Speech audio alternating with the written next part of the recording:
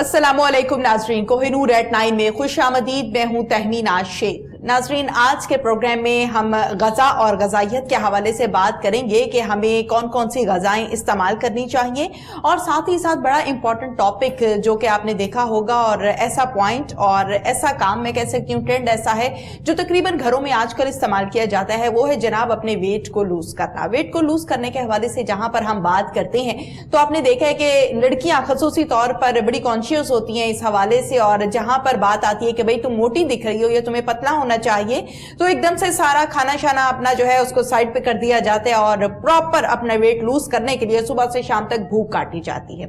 अब इस तरीके से पतला होना ठीक बात है या नहीं है? इस तरीके से पतले होने से कमजोरी भी हो जाती है, पानी की कमी भी हो जाती है, और मसाइल भी जन्म ले लेते हैं। इसको हम खसूसी तौर पर एक ऐसी पर्सनैलिटी के साथ डिस्कस करेंगे जिनके पास तकरीबन 14 से 15 साल का तजुर्बा है जनाब, जो इस पर पढ़ भी चुके, रिसर्च भी कर चुके, और मुख्तलिफ बेपनाह जगहों पर इस हवाले से उन्होंने बाकायदा सर्व भी किया है। इस पर हम आज के प्रोग्राम में बात करेंगे। साथ ही साथ मैं चाहती हूं कि हम बात करें, जैसे कि हमारे टोटके बने हुए हैं, जैसे कि हमारे कॉन्सेप्ट्स बने हुए हैं कि चाय तब पीनी चाहिए, चाय से क्या नुकसानात होते हैं, लहसुन खाएंगे तो वजन कम हो जाएगा। अगर इसके साथ साथ हम बात कर लें मुख्तलिफ चीजों की, या गर्म पानी की या लेमन की, तो इन तमाम चीजों के जो टोटके बनाए हुए हैं, आपने देखा है कि हमारे घरों का माहौल, माजरत चाहती हूँ, इस किस्म का है कि अगर हमारी दादी ने या नानी ने किसी वक्त में कोई चीज इस्तेमाल की थी और उससे मामला जो था वो वक्ती तौर पे ठीक हो गया, तो वो चीज जो है फिर रीत बनती जाती है, अगली नस्लों में आगे से आगे बताई जाती है। फॉर एग्जाम्पल, अब मुझे अक्सर लोग कहते हैं तहमीना लहसन खाया करो, लहसन से फौरन वेट जो है वो लूज हो जाता है। और मजे की बात ये भी बताऊं आपको, जवाब सुनने के बाद मजा आएगा कि मैंने इस पर अमल भी किया, अच्छी खासी पढ़ी लिखी होने के बाद भी मैंने ऐसा किया। तो फिर आम वो लोग जिनको अवेयरनेस नहीं होती वो क्या क्या करते होंगे, इस पर हम आज के प्रोग्राम में बात करेंगे। वैसे तो यकीनन जितना भी आपको मैं प्रोग्राम के टॉपिक और पॉइंट के हवाले से बताऊं, टाइम आपको पता है कि जरा मुख्तसर होता है, तो पर्सनैलिटी की तरफ चलते हैं।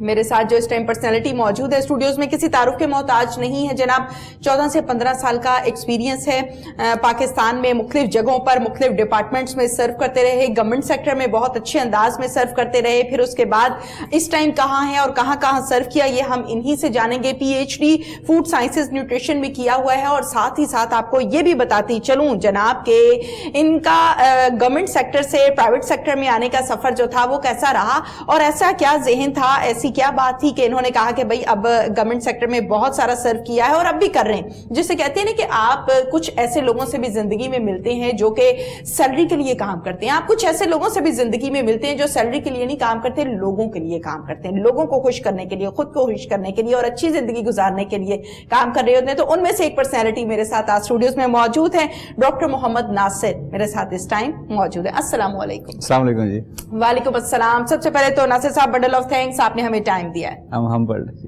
नासिर साहब नाज़रीन हमारे साथ मौजूद हैं। बहुत सारे सवाल हैं मेरे पास, खासतौर तौर पे लड़कियों के हवाले से। आज का प्रोग्राम जो है वो लड़कियां बड़े शौक से देखेंगी नासिर साहब, तो तमाम चीजें जो हैं हम उसको डिस्कस करेंगे। अच्छा, हमारे यहाँ सबसे पहले जैसे कि मैंने प्रोग्राम के आगाज में बात की है कि हम ये चाहती हैं लड़कियां, तकरीबन लड़कियां 70-80% अगर हम बात करें कि पतली हों, प्यारी हों, और खूबसूरत दिखना हर एक का हक है, चाहे वो मर्द है चाहे वो औरत है। लेकिन इसी चक्कर में, वेट लूज करने के चक्कर में, वो खाना, वो फ्रूट, वो हर चीज जो है उसे बाइकआउट कर लेती हैं, क्या कहेंगे?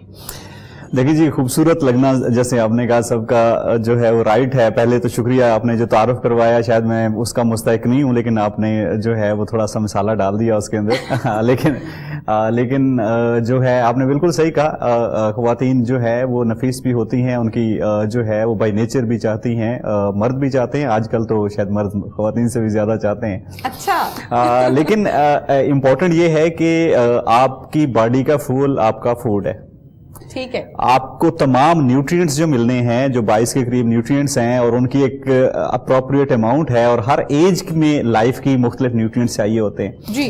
तो जब तक वो सारे नहीं मिलेंगे आपकी बॉडी को, तो आपकी बॉडी प्रॉपर फंक्शन नहीं करेगी। जितना आपके अंदर पोटेंशियल है उतना फंक्शन नहीं कर सकेगी। सो अगर आप कहेंगे फूड ना खाना ऑप्शन है, नॉट एट ऑल।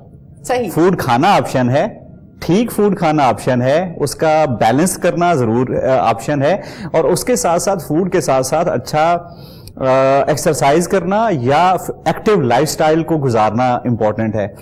अगर आप जो है फूड छोड़ के अगर आप स्लिम हो जाएंगे, आप मसल मैस बहुत ज्यादा लूज कर देंगे, तो वो आपके लिए कहीं ज्यादा पेनफुल है एज कम्पेयर टू कि आप जो है वो स्लिम लगें और वो लगे। सो इसलिए जो है फूड छोड़ना ऑप्शन नहीं है, बैलेंस फूड लेना ऑप्शन है, और उसके साथ साथ हेल्दी लाइफस्टाइल, एक्टिव लाइफस्टाइल, अगर आप एक्सरसाइज कर सकते हैं, वॉकिंग कर सकते हैं, जॉगिंग कर सकते हैं। अदरवाइज घर में हमें बहुत सारे लोग ये भी कहते हैं कि हम जो है वो हम हमारे अलाउ नहीं करते जी, हम जिम में जा नहीं सकते, घर में जगह नहीं है। तो एक्टिव लाइफस्टाइल का मतलब ये नहीं होता कि बिल्कुल आपने कोई जिम शिम करना है या वो करना है। अगर आप ऑफिस में हैं, आप बैठ उठ के जो साथ वाले पे जो फोन करते हैं, उठ के चले जाएं, उसे पैगाम दे दें, काम भी जल्दी हो जाएगा। और सो एक्टिव लाइफस्टाइल का मतलब ये है कि थ्रू आउट द डे जो है वो आपने अपने आप को एक्टिव रखना है। हर 10-15 मिनट के बाद आप स्ट्रेचिंग कर सकते हैं, खड़े हो सकते हैं, चल सकते हैं। सो एक्टिव लाइफस्टाइल इंपॉर्टेंट है और फूड इंपॉर्टेंट है, फूड ना लेना बिल्कुल ऑप्शन नहीं है। बिल्कुल ठीक है जनाब, जैसे कि बताया अभी हमें नासिर साहब ने, और यकीनन एक्टिव लाइफस्टाइल जो है वो बहुत जरूरी है। नासिर साहब, बड़ा इंपॉर्टेंट पॉइंट और बड़ा अच्छा जो पॉइंट आपने रेज किया कि खसूसी तौर पे आजकल का जो हमारा लाइफस्टाइल है वो ये है कि हम रात को 12-1 बजे तक मोबाइल के साथ लगे रहते हैं। सुबह हमें फजर का पता नहीं होता, जिसका जो टाइम होता है ऑफिस का, वो उस टाइम आधा घंटा पहले उठे, अपना बाथ वगैरह लिया, गाड़ी ड्राइव की, अपने ऑफिस आ गए। उनमें से एक मैं भी हूँ, हालांकि ऐसा नहीं होना चाहिए। ऑफिस आ गए, ऑफिस सारे दिन अपना काम किया, रात को गए, खाना खाया, खाने के बर्तन भी डाइनिंग पे होते हैं और हमारी कोशिश होती है सो जाएं। तो वॉक और खेल कूद और स्पोर्ट्स तो बिल्कुल हो गई माइनस। अब सारे का सारा जो काम है वो चेयर पे बैठने का है, या बेड पे लेटने का है, या गाड़ी ड्राइव करनी, बड़ी खवातीन में ज्यादातर ऐसा होता है। तो एक्टिव लाइफस्टाइल बहुत जरूरी है। वॉक कितनी इंपॉर्टेंट है? एक्टिव लाइफस्टाइल जरूरी है, वॉक भी जरूरी है। और जो आपने कहा कि हम जो है वो सर्टेन टाइम के अंदर जो है वो जाते हैं, सो जाते हैं और ऑफिस में आते हैं, बैठे रहते हैं, अगर हमें टाइम मिलता है तो हम फोन के ऊपर बिजी रहते हैं। इसके बावजूद भी एक्टिव लाइफस्टाइल हो सकता है। और ये जरूरी नहीं है कि हम हमेशा से ये कहते रहें कि वक्त के साथ साथ हम बुरे होते जा रहे हैं, ऐसा है नहीं। अच्छा, ऐसा नहीं है। ये मोबाइल आपकी लाइफ का हिस्सा है, इसे आप प्लेजर ड्राइव करते हैं, आपकी मर्जी के मुताबिक आपको रिस्पॉन्ड करता है, जो आप देखना चाहते हैं, सुनना चाहते हैं, जो करना चाहते हैं, वो उसमें आपको हेल्प आउट करता है। द इशू इज कि हम जो है वो किसी चीज को कंप्रोमाइज ना करें। मेरे एक प्रोफेसर थे, जब मैं यूएस में रिसर्च कर रहा था, तो वो कहते थे कि नासिर लाइफ के अंदर जो है वो 3 हिस्सों में उसको तकसीम करना है आपने। एक वो आप जिसमें पैसे कमाने हैं, क्योंकि आपके घर, आपके बच्चे, आपकी फैमिली, आपके रिलेटिव्स, आपको एक अच्छी लाइफ गुजारने के लिए आपको पैसे चाहिए, रीजनेबल अमाउंट में चाहिए, ताकि जो है वो आपको मसला ना रहे। दूसरा हिस्सा आपने गुजारना है अपने लिए, और वो ये है कि आपने अपनी बॉडी को जिसने आपको जिंदा रखना है, जिसने आपको हेल्दी रखना है, जिसने आपको स्ट्रेस से पाक रखना है, उसको टाइम देना है। और वो टाइम कैसे देना है? आपने एक्सरसाइज करनी है, आपने स्ट्रेचिंग करनी है, आपने वॉक करनी है, आपने जॉगिंग करनी है, आपने एक अपने आप को रिलैक्स रखना है। अगर आपको कोई तड़ी भी लगाए, कोई हार्श वर्ड्स भी कहे, कोई डांटे भी, तो वो तो टेंशन में है, आपने नहीं आना। क्योंकि आपकी लाइफ जो है, आपकी खुशी आपसे मुंसलिक होनी चाहिए, किसी और के एक्शन से नहीं होनी चाहिए। अच्छा ठीक है, ये दो लास्ट उन्होंने कहा थर्ड आपने ये करना है कि अपनी रूह के लिए भी कुछ करते रहना है। तो रूह के लिए करने के लिए किसी स्कूल में जाके हेल्प कर देना, बच्चे को पार करवा देना, माँ किसी खातून को, तो 10 से 15 मिनट इसके लिए लाजमी निकालने हैं, ज्यादा निकाल सकें अच्छे। अदरवाइज वीकेंड के ऊपर भी घंटा लगा लें आप कहीं पे जाके, कोई भी सोशल काम। तो आपको अपने आप को जो है वो फाइनेंशियली आपने टाइम देना है। अपने जिस्म को, अगर आपने पैसे बहुत कमा लिए और 40 साल में आपको डायबिटीज भी हो गई और बहुत सारे और मसले मसाइल हो गए, तो फायदा नहीं है। और अगर आप बीमारी पे लगे, हाँ, और अगर आप स्पिरिचुअली अपने आप को हेल्दी ना रख सके, तो आप बहुत ज्यादा जल्दी टेंशन में चले जाएंगे, आप एंग्जाइटी में चले जाएंगे, क्योंकि दुनिया जो है वो जिस तरह से चलती है, इसके अंदर जो है वो इश्यूज बहुत ज्यादा है। सो आपको जितना आपको पैसे कमाने जरूरी है, उतना ही आपका एक्टिव लाइफस्टाइल अडॉप्ट करना भी जरूरी है, उतना ही स्पिरिचुअली भी कुछ करना जरूरी होता है। बिल्कुल ठीक है जनाब, जिस तरीके से नासिर साहब ने अपनी लाइफ के हवाले से, बल्कि अपनी नई लाइफ को टोटल 3 पॉइंट्स में डिवाइड किया है, और तीनों के तीनों बड़े आसानी के साथ और बड़े सिंपल वर्डिंग में आप लोगों के लिए पेश भी किया। नासिर साहब, हम तमाम लोग अपनी जॉब्स पर तवज्जो देते हैं, बड़ी अच्छी बात है, प्लस पॉइंट है जी, देना चाहिए, जिम्मेदारी है हमारी, रिस्पॉन्सिबिलिटी है, उसको निभाना चाहिए। लेकिन अक्सर औकात ऐसा भी होता है, ये जॉब्स वाली बात तो हो गई ना कंप्लीट, आपने जैसे कि बात की कि अगर कोई गाली दे रहा है, कोई गुस्सा कर रहा है, कोई नेगेटिव बात कर रहा है, तो आप उसकी बात को अपने ऊपर सवार कर लेते हैं और अपने आप को गुस्सा दिलाते हैं, गुस्सा ऑटोमेटिकली आ जाता है। बड़ी अच्छी बात आपने किया और मैं चाहूंगी कि इस पॉइंट को लेकर हम आगे चलें और इस चीज का हमारी बॉडी पर कितना इफेक्ट होता है, मैं ये चाहती हूँ कि इस पर भी हम आज बात करें, चूंकि माशाल्लाह पीएचडी हमारे साथ डॉक्टर साहब बैठे हैं। नासिर साहब, किसी ने कुछ कहा आपको, फॉर एग्जाम्पल मैं अपने आप को एग्जाम्पल के तौर पे रखती हूँ, अब कुछ लड़कियां या कुछ लोग बॉयज भी ऐसे होते होंगे, क्या किसी ने आपको घूर के देखा है तो मेरे जैसी लड़की जो है वो सारा दिन यही सोचती रहेगी, पता नहीं क्यों देखा है, मैंने को गलत काम किया है, नहीं इसने देखा है, कोई और वजह होगी। सेंसिटिव लोग ऐसा सोचते हैं, कुछ लड़के और कुछ लड़कियां ऐसे होते हैं। अब स्ट्रेस लेना, गुस्सा आना या सोचों में गुम रहना या टेंशन लेना या किसी के भी आप दबाव में आ जाते हैं, इन चीजों का हमारी बॉडी पर, हमारी सेहत पर कितने बुरे असरात मुरतब होते हैं। मैं किसी पाकिस्तान में किसी स्पिरिचुअल लीडर को सुन रहा था, वो थोड़ा सा वो भी हैं, इसके साथ साथ जो मोटिवेशनल स्पीकर भी हैं, वो कहते हैं कि अगर आपको एंजाइटी हो, टेंशन हो रही हो तो चलना शुरू कर दें।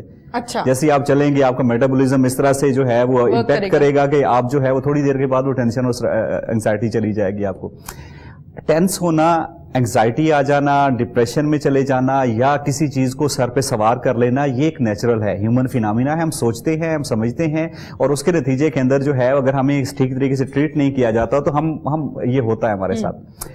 The only issue is कि क्या जो है उससे आपने ग्रेजुअली सीखना है कि मुझे इसको इग्नोर कैसे करना है ना, कैसे करना है, और उसके साथ साथ जो है वो आप जितना ज्यादा अपने आप को बिजी रखेंगे, जितना ज्यादा मुख्तलिफ कामों में करेंगे, जितना ज्यादा अपनी लाइफस्टाइल के अंदर डाइवर्सिटी लाएंगे, जितना ज्यादा आप इस चीज को एक्सेप्ट करेंगे कि मैं 7 अरब 6-7 अरब लोग हैं दुनिया में, उनमें से एक इंसान हूं, हर एक की नेचर डिफरेंट होती है, अगर इसमें से 1% भी 6 अरब में लोग जो है वो बुरे हों तो ये 6 करोड़ बनेंगे भाई।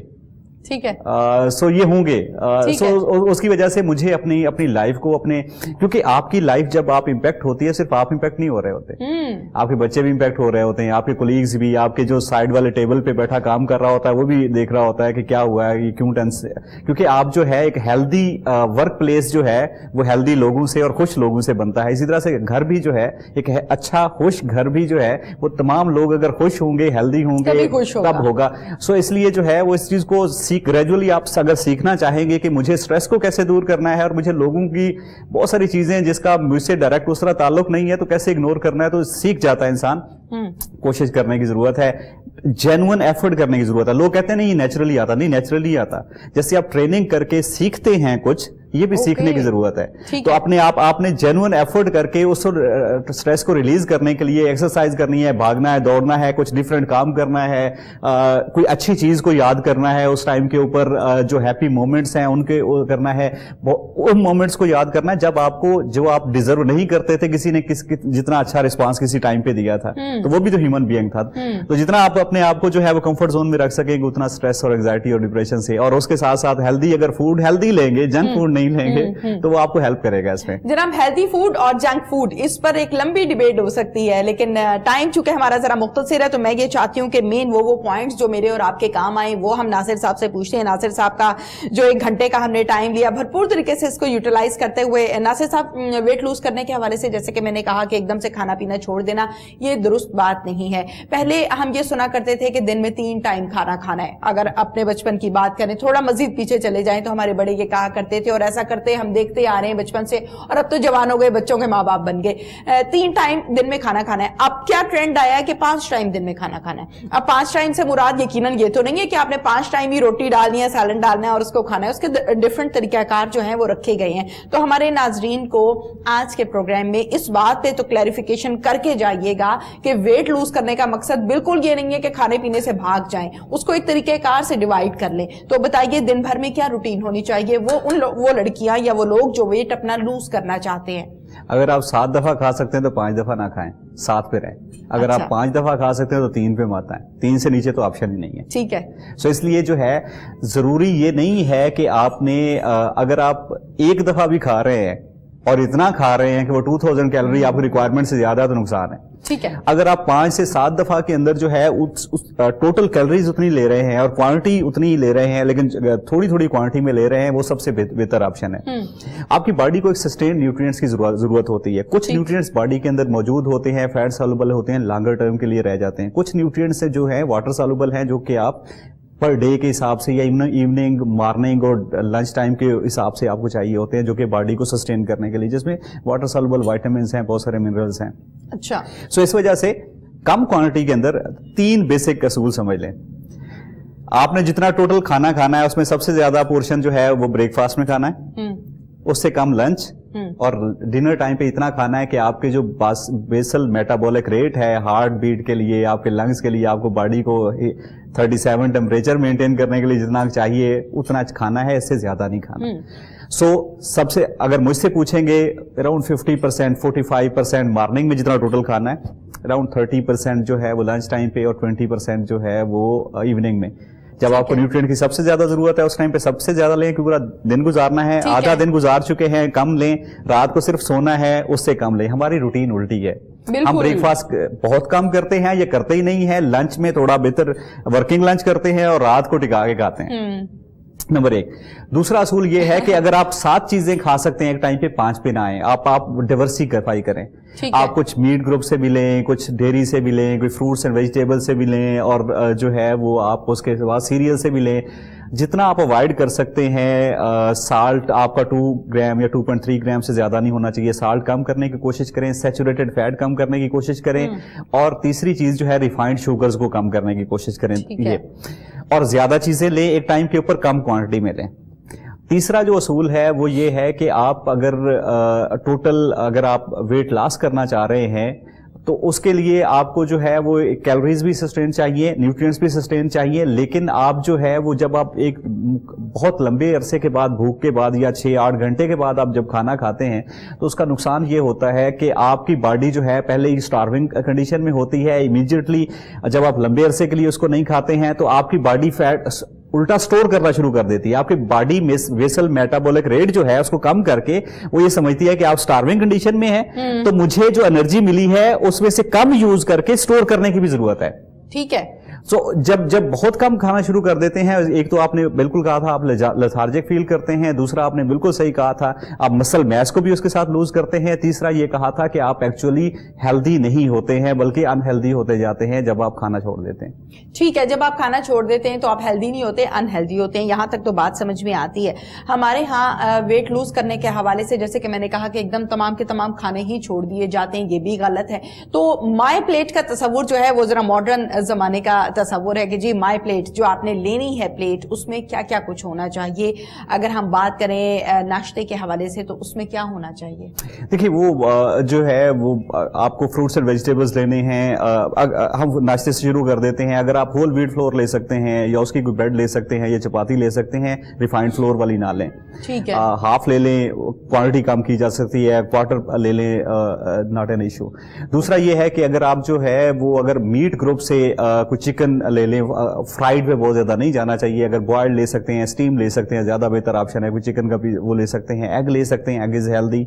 और उसके साथ साथ जो है वो आप अगर एक दो फ्रूट जो है उनका ले सकते हैं, अदरवाइज जो है स्मूदी ले लें। 3-4 फ्रूट को मिक्स करके स्मूदी बनाएं और वो सबसे बेहतर है। और उसके बाद जो है वो, लेकिन आपने को टोटल कोशिश ये करनी है कि कैलोरीज जो है वो 600-700-800 के करीब हुए, इससे बहुत ज्यादा आप कैलोरीज ना ले लें। ठीक है। उसके बाद जो है वो आपने ब्रेकफास्ट किया, अगले दिन उसमें कोई वेजिटेबल का हो सकता है। हमारे यहाँ वेजिटेबल रॉ नहीं खाई जाती या वेजिटेबल का जूस भी नहीं पिया जाता। तो अगर आप उसका टेस्ट बर्ड्स आपके एक्सेप्ट कर लें तो वेजिटेबल का जो है वो मुख्तलिफ स्मूदी या उसका भी जो है वो एक अच्छा ऑप्शन होती है। रॉ जो वेजिटेबल्स हैं जो कि अच्छी तरह वॉश की हूँ, पाकिस्तान में पेस्टिसाइड काफी यूज होते हैं, थोड़ा सा इश्यू होता है, तो अगर उसको अगर छील लिया जाए, अदरवाइज जो है छिलके के साथ ज्यादा बेहतर है। उसके बाद आपने थोड़ी टाइम के बाद जो है वो फ्रूट की सर्विंग लेनी है या कोई होल व्हीट फ्लोर या दूसरा कोई भी ऐसी थोड़ी सी सर्विंग लेनी है 100-150 कैलोरीज की, जो 1 से 2 घंटे के बाद। ठीक है। और फिर आप लंच में चले गए, लंच के अंदर जो है वो आपने फिर 2-3 चीजों को मिक्स, अगर आपने सुबह फ्रूट्स पे ले लिए हैं तो फिर आप यहाँ पे वेजिटेबल की कुछ चीज ले लें, अगेन मीट ग्रुप में से कुछ ले लें, दाल ले सकते हैं आप, चिकन ले सकते हैं, कोई वो ले सकते हैं, और उसके बाद जो है तकरीबन 400-500 कैलोरीज ये ले लें, और शाम को जो है वो 300-400 कैलोरीज से ज्यादा ना लें, और उसके अंदर जो है वो और उसके दरमियान में भी अगर आप स्नैक कर सकते हैं तो ठीक है। सो आपने 2000 कैलोरीज से 1500 कैलोरीज पे या 1600 कैलोरीज पे आ जाना है। ठीक हो गया। कैलोरीज कम करनी है, ठीक है, लेकिन फूड की अमाउंट को कम नहीं करना। ठीक है, फाका नहीं करना। सो आपने ऐसे फूड लेने हैं जो कि न्यूट्रिएंट रिच हैं, ठीक है, लेकिन कैलोरीज कम है, ग़िज़ाइयत उसमें पूरी है। आप 1 किलो जितने फ्रूट और वेजिटेबल खा जाएंगे ना एक टाइम पे, कैलोरी सिर्फ वो 40-50-100 कैलोरी सिर्फ देंगे, ठीक है, और आपका पेट बिल्कुल फुल होगा। सो आपने जो रिफाइंड फूड्स हैं उससे की बजाय अगर आप न्यूट्रिएंट डेंस फूड पे लेना शुरू कर देंगे, जिसमें विटामिन होते हैं, मिनरल्स होते हैं, प्रोटीन्स, और जिसकी फैटी एसिड प्रोफाइल भी थोड़ी बैलेंस है, सो आप टोटल कैलोरीज को कम करें, 400-500 कैलोरीज को कम कर दें, और लेकिन न्यूट्रिएंट रिच फूड लें, डेंस फूड लें, और उसके साथ साथ एक्टिविटी प्लीज जरूर करें। अगर आप एक्टिविटी करेंगे तो उसके नतीजे में होगा क्या कि फैटी मैस कम होगा, ना कि मसल मैस। ठीक है। तो नॉर्मली जब हम डाइटिंग पे जाते हैं और साथ में एक्सरसाइज या साथ में अब एक्टिविटी अपनी नहीं बढ़ाते हैं, तो आपका मसल मैस और बोन के अंदर भी इवन जो है वो कैल्सिफिकेशन उसकी कम हो जाती है, बीएमडी भी डाउन जा सकती है, क्योंकि आप कैल्शियम टोटल क्वांटिटी कम ले रहे हैं, तो उसकी वजह से कैल्शियम भी आप कम ले रहे होते हैं, तो जिसके नतीजे के अंदर प्रोटीन भी कम ले रहे होते हैं, जिसकी वजह से बोन्स भी सफर हो रही होती है, आपके मसल मैस भी सफर हो रहा होता है। सो वेट अभी भी रिड्यूस कर सकते हैं, लेकिन आपने फूड भी पूरा लिया और उसके बाद कैलोरीज को थोड़ा कम किया, और उसके साथ active lifestyle. This is the best way, and there is no short term. अगर आपको कोई कह रहा है कि आपको 1 हफ्ते के अंदर 2 किलो कम करवा देंगे, 3, ये बिल्कुल गलत है। आप एक ग्रेजुअल जाएं, इसको स्पैन करें 4-5-6 माह के ऊपर जो है, और फिर इसको सस्टेन करें, हेल्दी लाइफस्टाइल को सस्टेन करें। मोटा हो ही ना भाई, जो है बाद में पतला होने की जरूरत क्या है। आप एक हेल्दी लाइफस्टाइल को कैरी करें, और उसके बाद आप जो है मसल मैस को भी जो है बैलेंस करें, फैट को ज्यादा बॉडी में कम्युलेट ना होने दें, और उसका तरीकाकार यही है कि रिफाइंड फूड से ज्यादा परहेज करें, जंक फूड से परहेज करें, हेल्दी फूड लें जिसमें ज्यादा मिनरल्स और विटामिन्स हों, रादर देन कि कैलोरीज बहुत ज्यादा हों।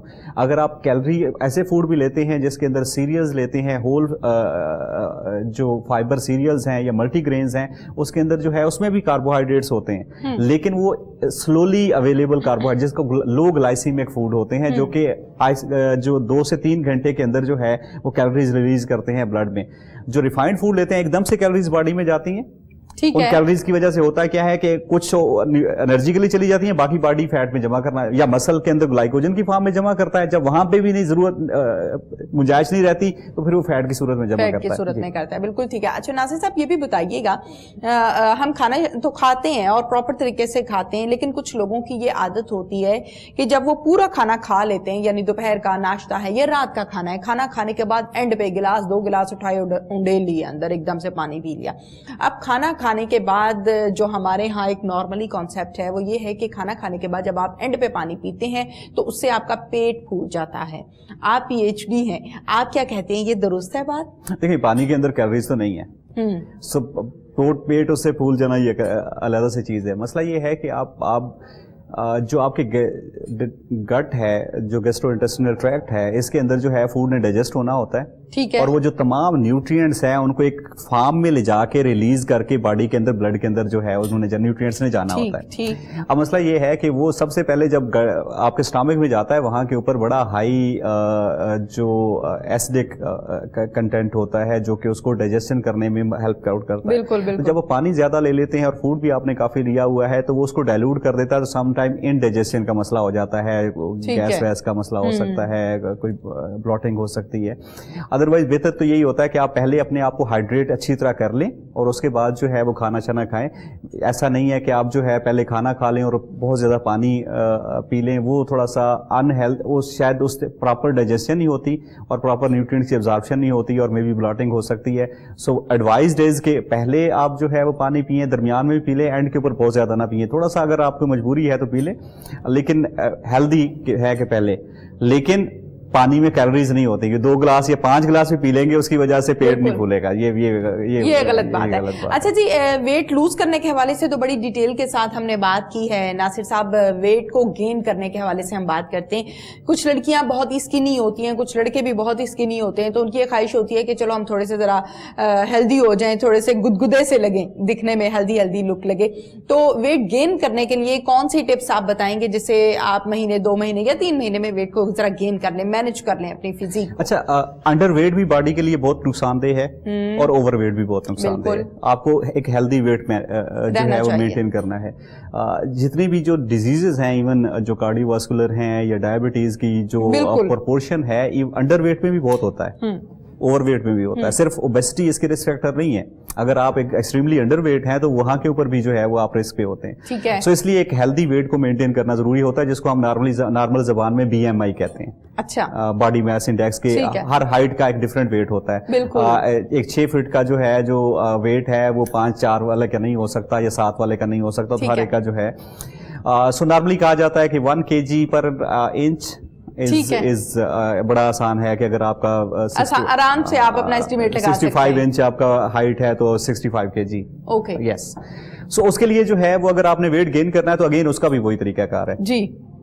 आप न्यूट्रिएंट डेंस फूड खाएं, उसमें प्रोटीन इतनी लें और मिनरल्स और इतने लें कि वो आपकी जो एनर्जी की रिक्वायरमेंट के बाद कुछ आपके मसल के अंदर डिपॉजिट हो सके। ठीक है, राइट, ठीक है। और तीसरा जो है उसके साथ, और वो ऐसे नहीं होती, सिर्फ खाने से नहीं होती। अगर आप सिर्फ खाएंगे और एक्सरसाइज साथ में अपना एक्टिव लाइफस्टाइल, तो वो आपके मसल्स में जमा होने की बजाय यहाँ पे जमा होना शुरू हो जाएगी। ठीक है, तो आप जो है वो फैटी हो जाएंगे, मसल मैस उस तरह से नहीं बढ़ेगा।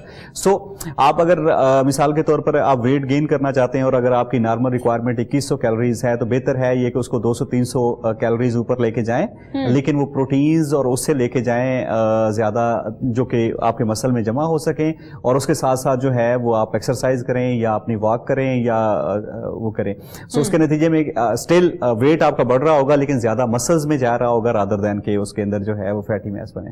ठीक है, बिल्कुल ठीक है जनाब। ये बताइएगा कि हमारे यहाँ, जैसे कि मैंने प्रोग्राम के आगाज में कहा कि टोटकों का बड़ा रवाज है, और इनकी हकीकत क्या है और किस में कितनी कैलोरीज हैं, किसके क्या फवायद हैं, किसके क्या नुकसानात हैं, इसको बिल्कुल भी चेक एंड बैलेंस नहीं किया जाता। बस किसी ने बताया और फिर फौरन अमल शुरू कर दिया।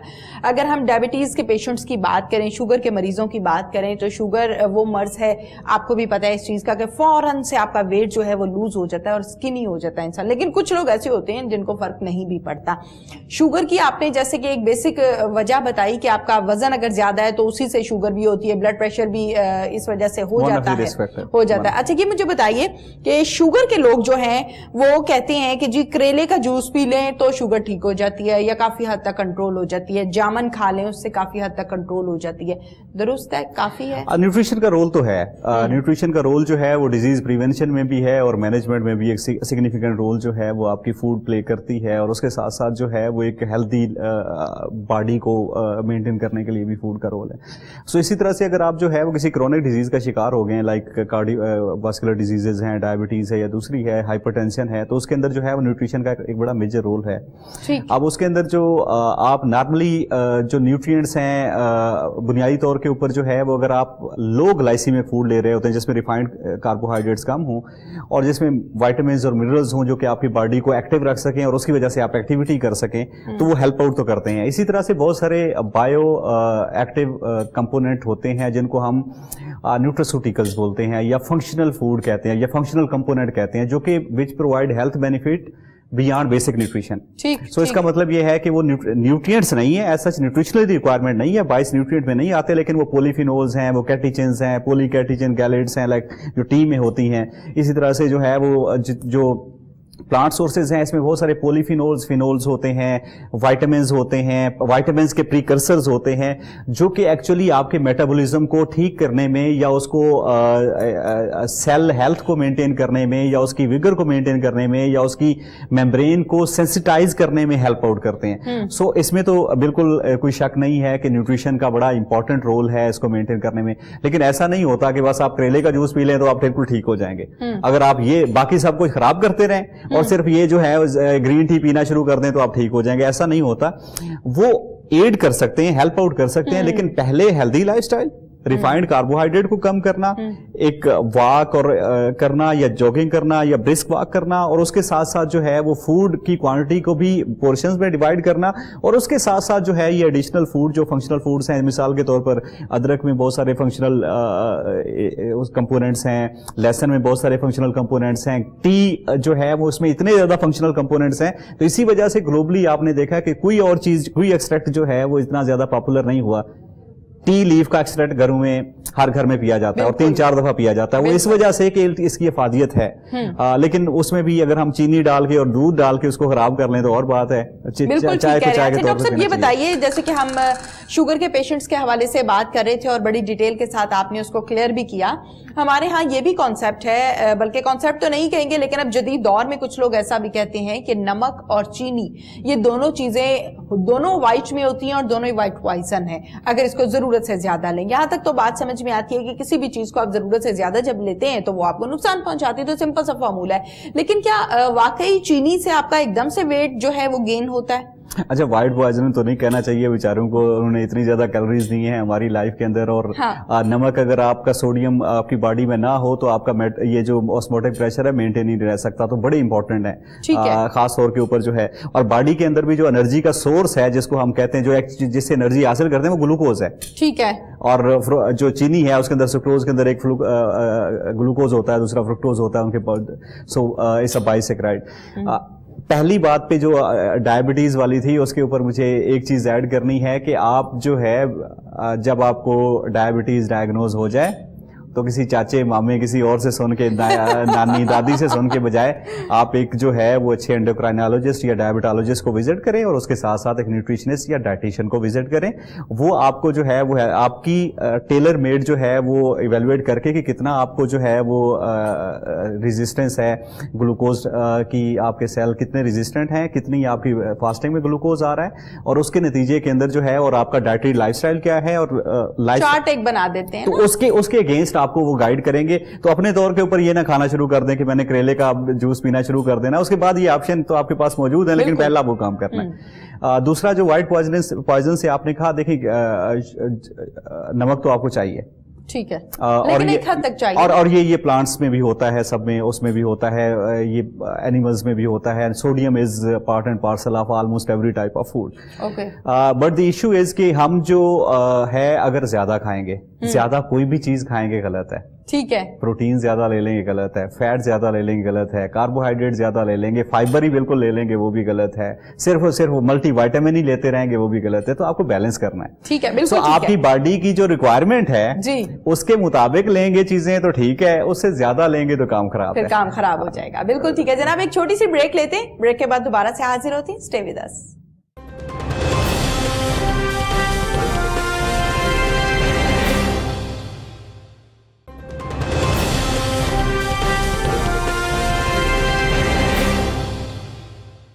जी नाज़रीन, welcome back after the break. और ब्रेक के बाद एक मरतबा फिर से डॉक्टर मोहम्मद नासिर आपको खुशामदीद कहती हूँ। आज के प्रोग्राम में गुफ्तगू के सिलसिले को आगे बढ़ाते हुए जनाब अब मैं उन चीज़ों पर आना चाहूँगी जो हमारी डेली लाइफ में रूटीन में इस्तेमाल होती हैं, और उनमें सबसे पहले मैं बात करूँगी चाय की। चाय के हवाले से जैसे कि हम बात कर रहे थे और आपने भी मुख्तसर सा इसका जिक्र किया, हमारे यहाँ डॉक्टर साहब ऐसा होता है, जिनमें से एक मैं भी हूँ, कि हम जॉबियंस जो है हम चाय को बहुत पसंद करते हैं। चाय के बगैर हम कहते हैं कि सर में दर्द हो रहा है, नींद आ रही है, काम नहीं किया जा रहा है, तो क्या हम एडिक्टेड हो जाते हैं?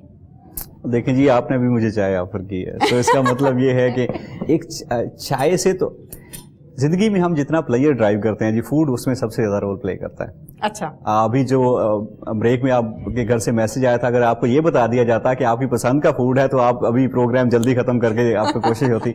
सो फूड प्लेजरेबल जो है वो एक्सपीरियंस है जिसको हम डेली बेसिस पे एंजॉय करते हैं। इस वजह से जो है ये शुगर और फैट ने बड़ा रोल प्ले किया है प्लेयर को, लेकिन इसको मैनिपुलेट करके जो है वो हमने बॉडी भी अपना खराब करते हैं। सो बैलेंस एक तो उसको, दूसरा ये है कि चाय देखें फंक्शनल फूड है, ठीक है, इट प्रोवाइड्स हेल्थ बेनिफिट। अगर 2 से 3 कप आप ले रहे हैं या 3 से 4 कप ले रहे हैं, प्रेगनेंसी में थोड़ा सा कहा जाता है क्योंकि इसमें कैफीन होती है काफ़ी सारी, जो है कम लें। कोल्ड ड्रिंक्स में भी कैफीन होती है, वो भी अवॉइड करने की कोशिश करें। प्रेगनेंसी और चीज़ है, लेकिन आम रूटीन के अंदर जो है वो 2 से 3 से 4 कप अगर आप पीते हैं तो कोई मसला नहीं है। द इशू इज कि हम चाय नहीं पीते।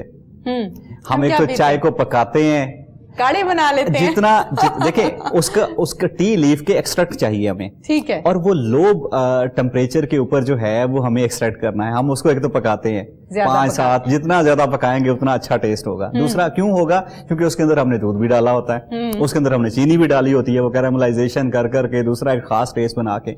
सो चाय को अगर मुझसे पूछेंगे, चाय को ब्लैक फॉर्म में आप उसमें चीनी और दूध के बगैर पिए, दूध अलग से पी ले।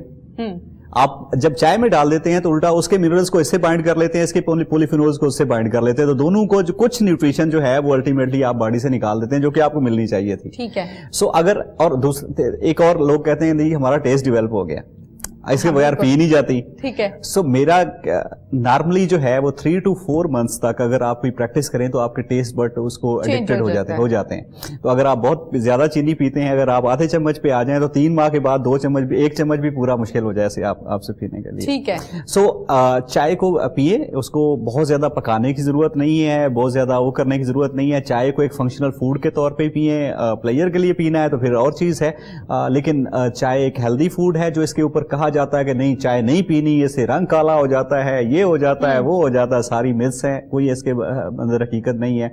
चाय एक अच्छी चीज है, अगर आप ना भी पिए कोई मसला नहीं है, ठीक है, जरूरी नहीं है, but it keeps you know health, थोड़ा एक्टिव रखती है, थोड़ा मेंटली स्ट्रांग रखती है। कैफीन का अपना एक रोल है, और इसके अंदर जैसे मैंने कहा गैलेट्स होते हैं, पोली गैलेट्स होते हैं, कैटेचिन गैलेट्स होते हैं, बहुत सारी पॉलीफिनोल्स की बहुत सारी फॉर्म्स हैं जो इसमें होती हैं, जो कि आपके जो है एक्चुअली हेल्प करती हैं आपके मेटाबॉलिज्म को। अच्छा ये बताइए नासिर साहब, जैसे कि कुछ लोग ऐसे होते हैं कि जो बेड टी लेते हैं और बेड टी के बगैर वो उठ नहीं सकते, अपना काम शाम जो डेली लाइफ का होता है स्टार्ट जैसे कि का होता है, तो वो बेड टी के बगैर अपने मामलात को सही तरीके से रख नहीं पाते। तो ये बताइए कि बेड टी को लेने का जो एक तस्वुर है, जो मेरे ख्याल से काफी पुराना है, बल्कि आप इस बारे में बताइएगा कि बेड टी का क्या तस्वुर है और बेड टी के बगैर क्या इंसान नहीं रह सकता? तस्वुर का तो मुझे नहीं पता कि क्या है, लेकिन बेड टी से भी मुझे उससे में इश्यू बहुत ज्यादा नजर नहीं आता। आपका स्टमक खाली होता है, उसका बेहतर तो होता है कि ये जो है वो पहले आप फूड शूड ले लें और उसके बाद लें।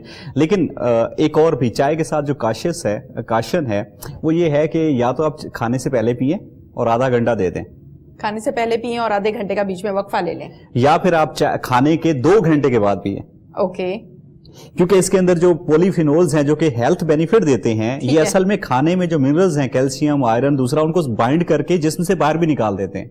ओके। सो चाय को खाने के साथ नहीं लेना, खाने के साथ नहीं लेना। तो अगर आप बेड टी लेते हैं और आधे घंटे के बाद नाश्ता कर लेते हैं, मुझे इससे कोई मसला नहीं है। और अगर आप नाश्ता करते हैं और उसके 2 घंटे के बाद या 1.5 घंटे के बाद चाय पी लेते हैं, मसला नहीं है। लेकिन अगर साथ लेते हैं तो बहुत सारी न्यूट्रिशन जो आपको मिलनी थी, जो आप इंजेस्ट कर चुके थे, उसमें से बहुत सारी लूज कर सकते हैं। बिल्कुल ठीक है जनाब, ये तो आज का कॉन्सेप्ट क्लियर हुआ। जो लोग कहते हैं कि चाय नहीं पीनी, मुझे चाय से रंग काला हो जाएगा, मेरा तो आज तक रंग काला नहीं हुआ, मैं बहुत ज्यादा चाय पीती हूँ। अच्छा डॉक्टर साहब ये बताइए, लहसुन, हमारे यहाँ ये भी कॉन्सेप्ट है कि लहसुन अगर आप निहार मुंह खाते हैं तो उससे आपका जो वेट है वो फौरन से लूज होता है, आप वजन बड़ी जल्दी कम कर लेते हैं, दुरुस्त है किसी हद तक?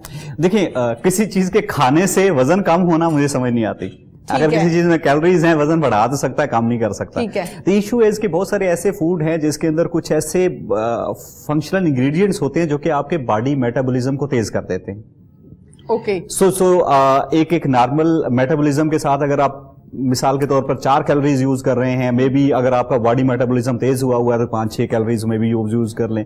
तो लेकिन this is not the good idea कि आप जो है वो मेटाबॉलिक रेट को बढ़ा के उससे जो है वेट कम करने की कोशिश करें। किसी चीज के खाने से उस तरह से मुझे समझ नहीं आती। हाँ, कुछ ऐसे फूड हैं जो कि स्टाइटी देते हैं आपको, ठीक है, जिसके नतीजे में आपकी भूख कम होती है। ठीक है। अच्छा, कुछ ऐसे फूड हैं जिनको लेने के बाद जो है जो सब्सिक्वेंट मील जो है उसमें कैलोरीज आप कम लेते हैं। ठीक है।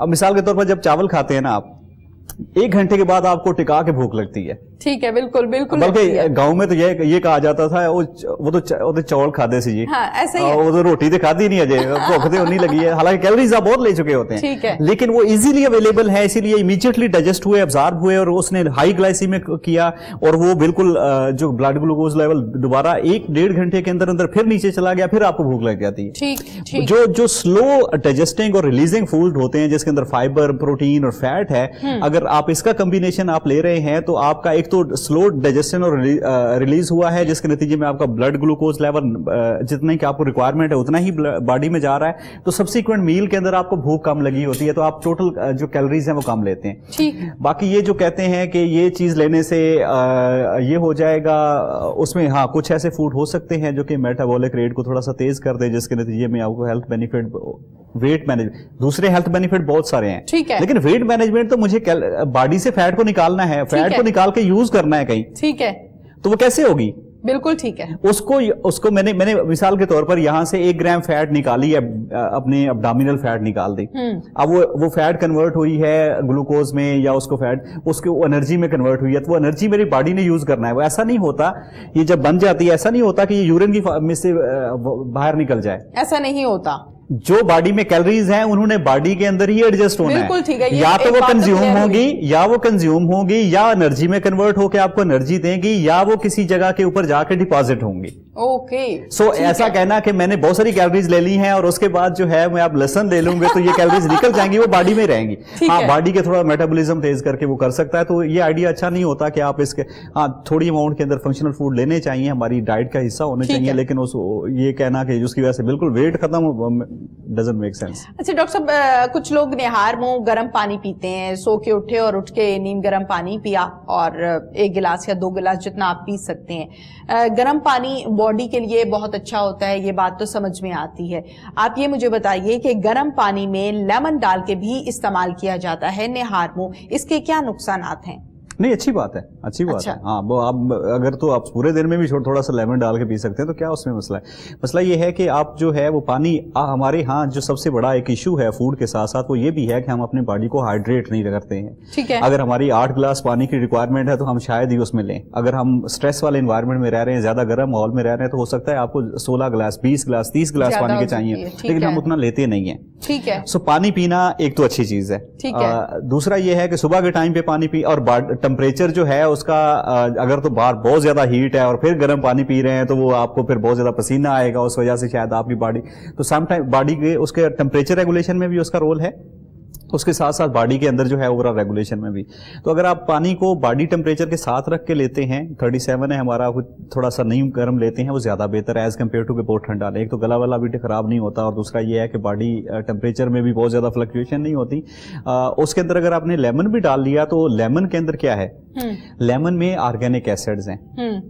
जितने भी एसिडिक, नेचुरली एसिडिक फूड है, लेमन है, सिट्रस है, इवन मेलन और दूसरे हैं, जिनमें जो ऑर्गेनिक एसिड्स हैं ना, ये क्या करते हैं, बॉडी को उल्टा अल्कलाइन करते हैं।